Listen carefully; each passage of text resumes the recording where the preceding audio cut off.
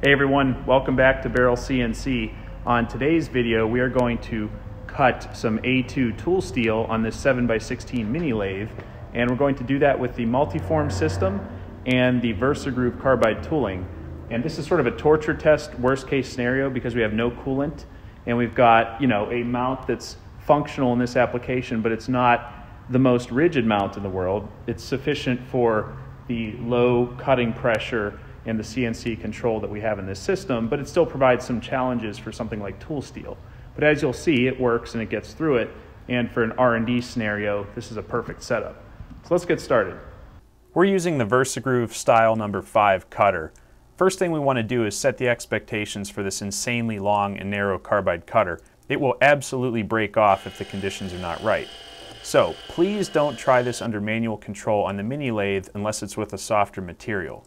The CNC add-on gives us some critical benefits that tip the odds in our favor when working with difficult materials on the lathe. First, we get consistent cutter motion via the CNC control.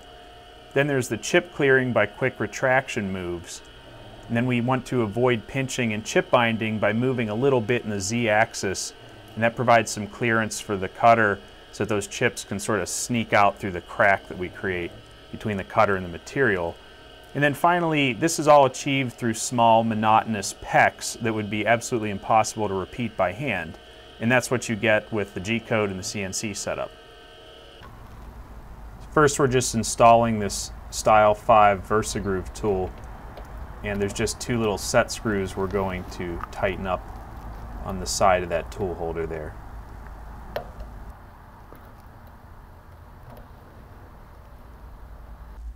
Now let's start the facing operation. We're going to spin up our spindle to 2400 RPM or so. It's the top end of our mini lathe. And then cycle start.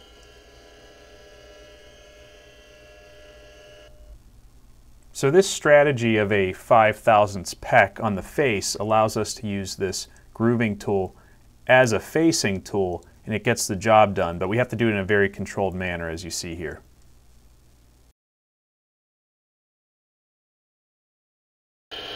It's time for the parting operation, so we'll cycle start that, and the cutter's going to move over to what happens to be 3/8 of an inch from the origin there.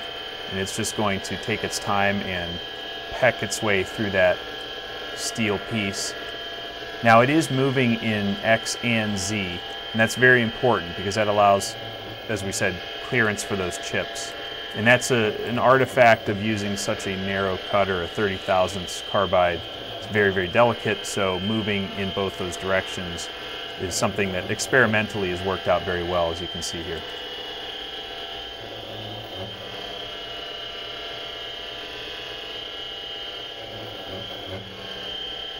Notice that vibration sound that you're hearing is due to the way that we've mounted the MultiForm using risers and cross members, and we've mounted that on the bed of the mini lathe.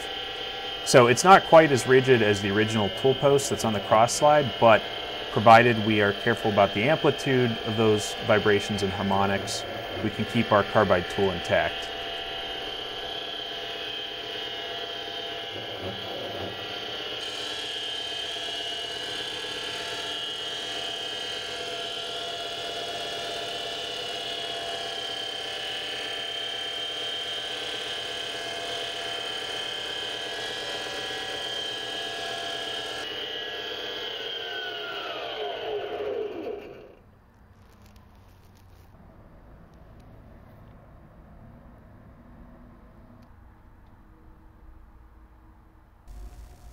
And finally, we're going to make this crazy pointed cone that we had in the little thumbnail on the video here. And this is just a series of G1 line moves, really, and the code was auto-generated by the Beryllium Pro software. So we just went into that cam menu and set it up for 5/1000ths in the X and a finishing pass of, I think it was 3/1000ths on that, and that gives us our resulting code that we run.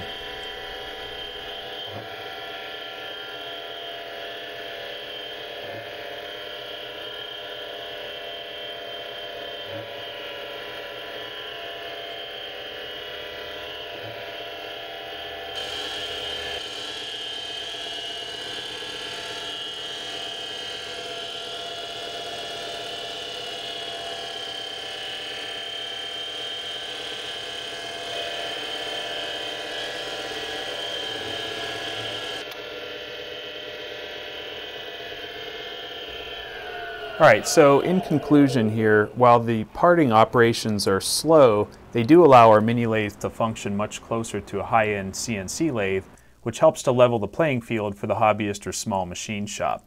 That's it for this video. We'll catch you next time. Adios.